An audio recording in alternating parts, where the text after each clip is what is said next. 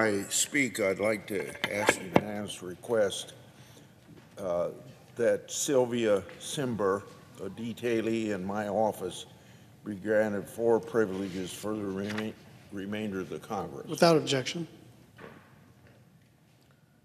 Earlier this year, Chairman Whitehouse and I began a bipartisan work to investigate Credit Suisse historical servicing of Nazi-linked accounts.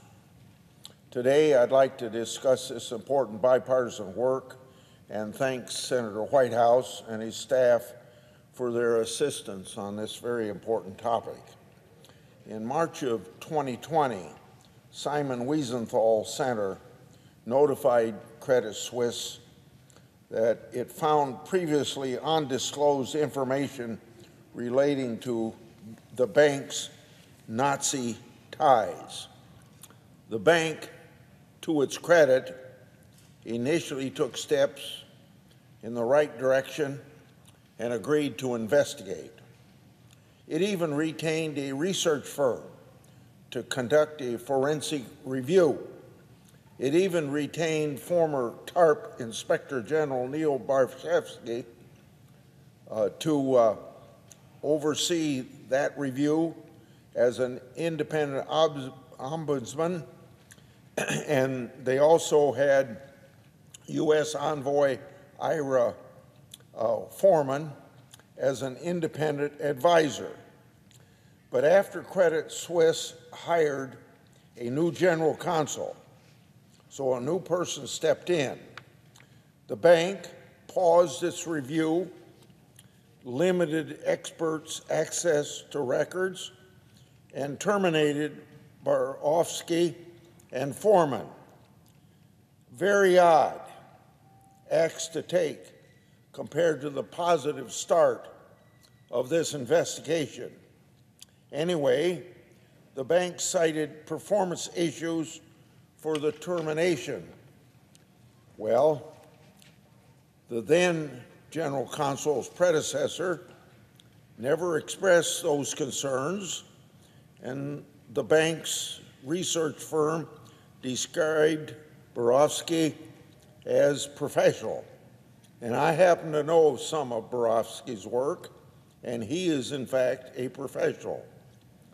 Borofsky drafted a report about what he observed at the bank and found, as he was contractually obligated to do. So Chairman Whitehouse and I issued the Budget Committee's first subpoena since 1991 to obtain that report. Credit Suisse had prevented Borofsky from providing us a fully unredacted report. Ultimately, we not only obtained that report fully unredacted, but also the bank's own report. So then what did Chairman Whitehouse and I find? Credit Suisse did not review and investigate all relevant records. For example, Credit Suisse did not use a full data set from its predecessor's bank.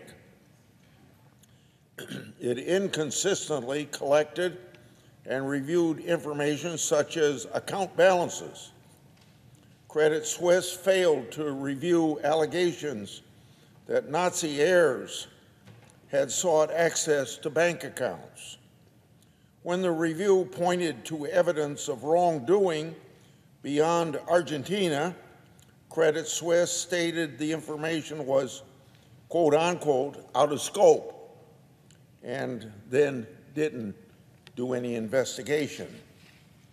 Now, even after those limitations, the reports revealed new information, including nearly 100, and let me emphasize 100, previously undisclosed Nazi-linked accounts. Some accounts remained open as recently as the year 2020. And when we finally got an unredacted version, it showed evidence that 64,000 let me emphasize, 64,000 sets of potentially relevant records related to Nazi-linked accounts were not part of the investigation.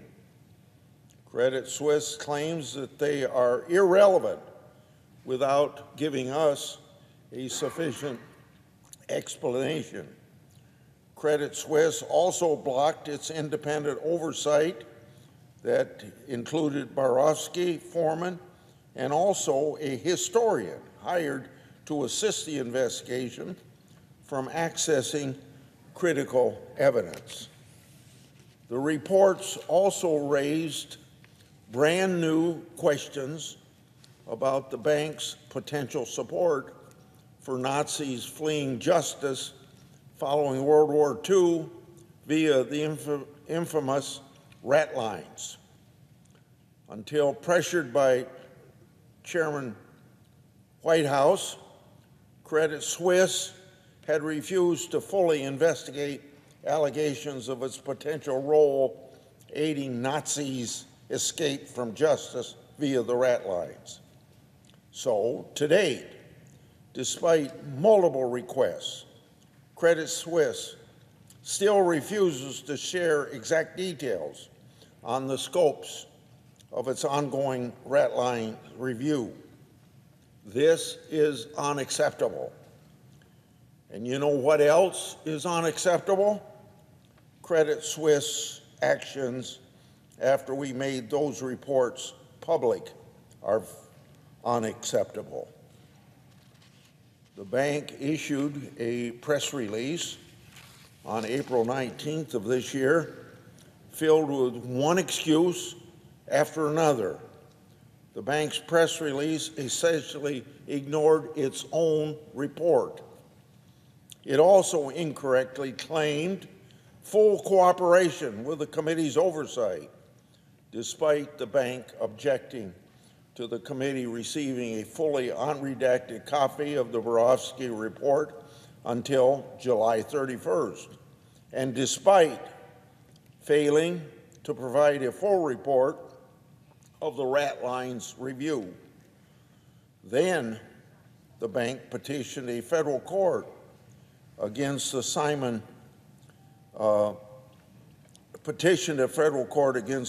Wiesenthal Center.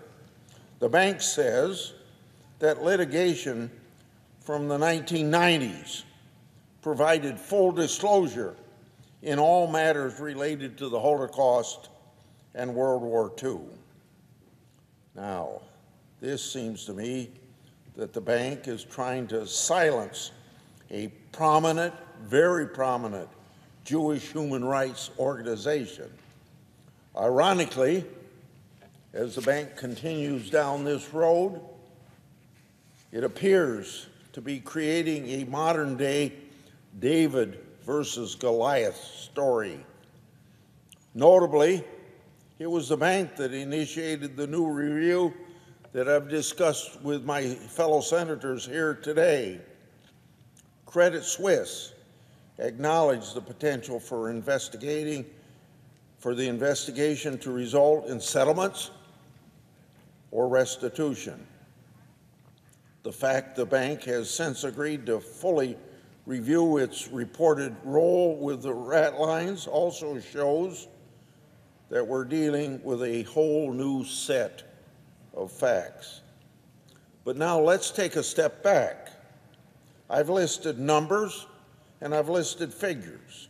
Let's not forget that we're talking here about not facts and figures, we're talking about real people, victims of atrocities perpetrated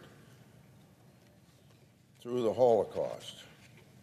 Credit Suisse and now UBS, as the new owner, must embrace the sunlight, which of course we all know in government is the best disinfectant. So here's my advice: accept historical facts and own those facts.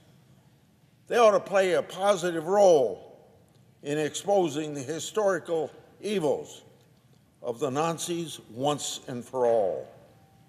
Credit Suisse, and now UBS, has a responsibility to expose all information related to its historic servicing of Nazis during and also following World War II.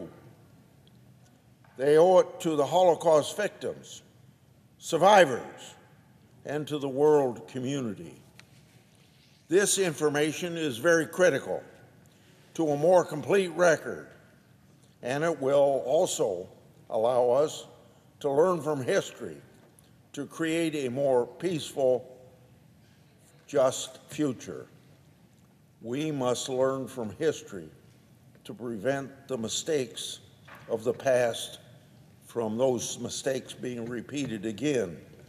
Simon Wiesenthal once said, and I'm quoting, "Justice for crimes against humanity must have no limitations," end of quote.